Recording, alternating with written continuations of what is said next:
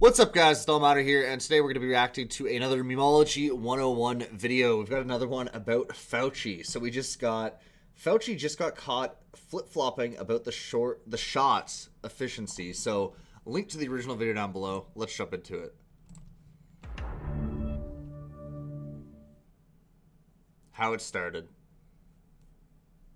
Well, it's important if you're not vaccinated. If you look at the people, the states, the cities, the counties that are highly vaccinated, they're safe. Their risk is extremely low.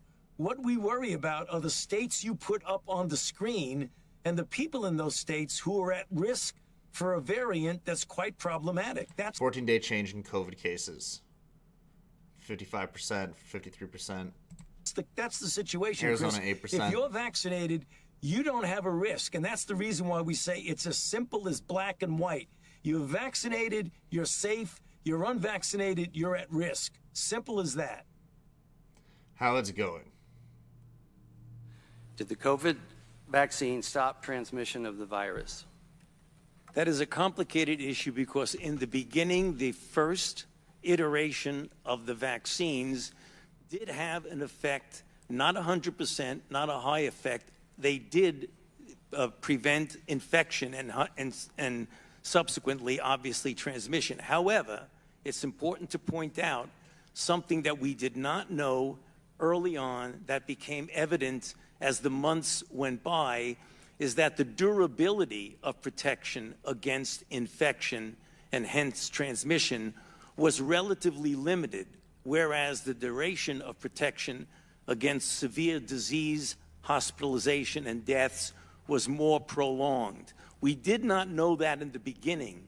In the beginning, it was felt that, in fact, it did prevent infection and thus transmission. But that was proven as time went by to not be a durable effect. Yeah, definitely had.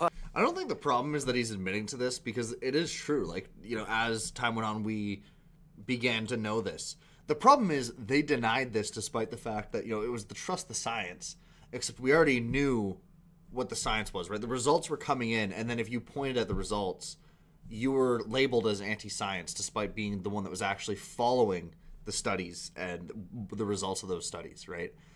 Once it became a political issue, it was like this almost like pseudo-religious fervor where despite the fact that the data was saying one thing, you weren't allowed to say that, or you were anti-science, right?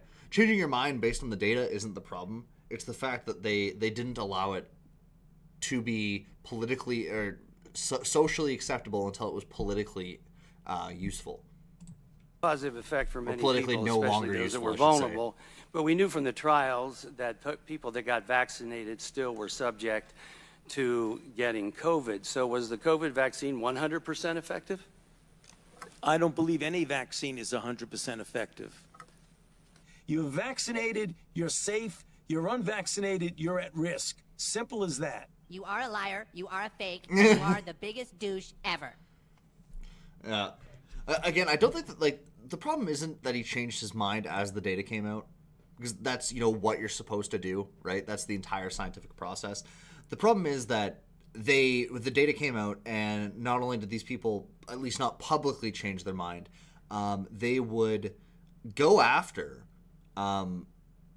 people and try to cancel them if they pointed to the data and showed, like, look, what you're saying is not true, right? And they would use these appeal to authority fallacies. Probably most infamously is the Fauci "I am the science" quote.